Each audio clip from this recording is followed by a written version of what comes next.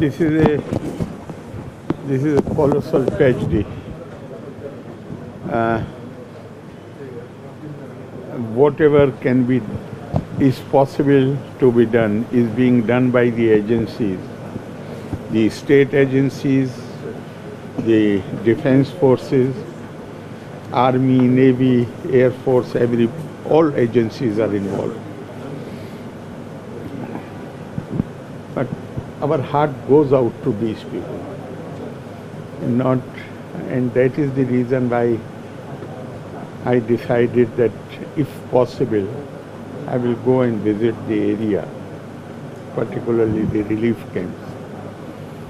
And I would like to endorse what our Chief Minister has said, that Kerala, even earlier, in 2018 and 2019, when it was hit by heavy floods, the people of Kerala has stood to the occasion and they had come forward, because to deal with this kind of massive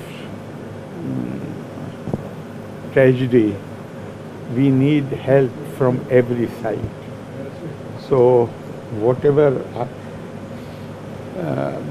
I hope that people will display the same generosity and same concern and sensitivity to these victims in Wayanad. And not just Kerala.